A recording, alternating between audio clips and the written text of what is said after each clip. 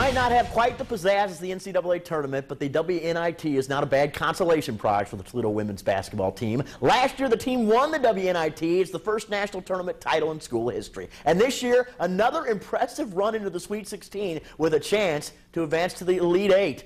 Must beat Virginia Commonwealth, and here they come. Toledo roaring through the cloud, and the team got out to a great start as well. Courtney Ingersol with a steal. It's Ingersol on the break. Ingersol is the break. Later, fellow senior Haley Lynn is wide open, spotting up for three.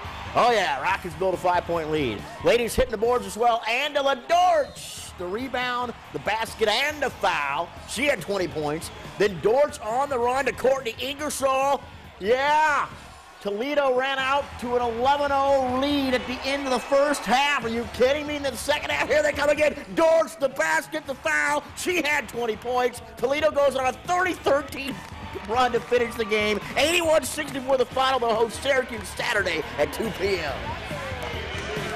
We truly do not want to go home. We don't want the season to end. And you know, it's fun, and you know, why do you want something to end when it's, you know, you have these fans behind you and the student section behind you, and we're winning games, and you know, it's a great lifestyle right now, and you don't want that to end.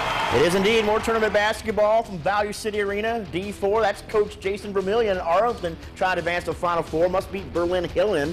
First quarter standing toe-to-toe. That was Andrew Hunter getting the deuce. Later going right to the basket. Thane Record. Tough task down low against the size, but he makes it. It's a 4-point lead, but guess what? Hillen would go on a 11-0 run, capped off by that Dylan Kaufman lay-in. Boy, oh boy. Hillen wins it 46-37.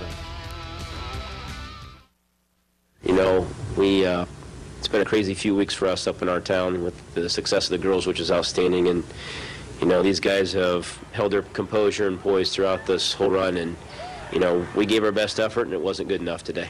Meanwhile, head coach Bruce Smith and the Whitmer Panthers are going through their final workouts as they prepare to place Lakewood St. Ed in the Division I state semis tomorrow at 5:15 over in Columbus. Whitmer's not lost in over 2 months. They'll play a St. Ed's team that likes to get it up and down the floor.